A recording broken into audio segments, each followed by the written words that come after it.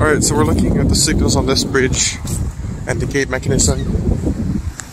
This is a spider pattern lens, and these are Leotech. And that signal, I don't think it ever had a red visor when it replaced the old one.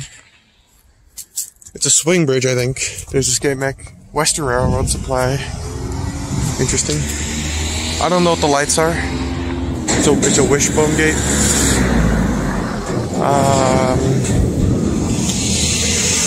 But I'm mainly going to look at the other signal here because it's rare. Oh, this is funky to walk on, oh my gosh. You see right through? Yeah, this is a swing bridge, I think. It's really cool.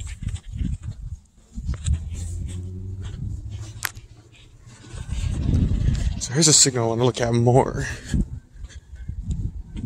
It is one of the most interesting signals I know of in the province, I think. Another gate with probably another Western Railroad supply. WRRS. Yeah, alright, here is a Eagle Flatback and Northen Electric combo. Northen Electric combo signal. That is awesome.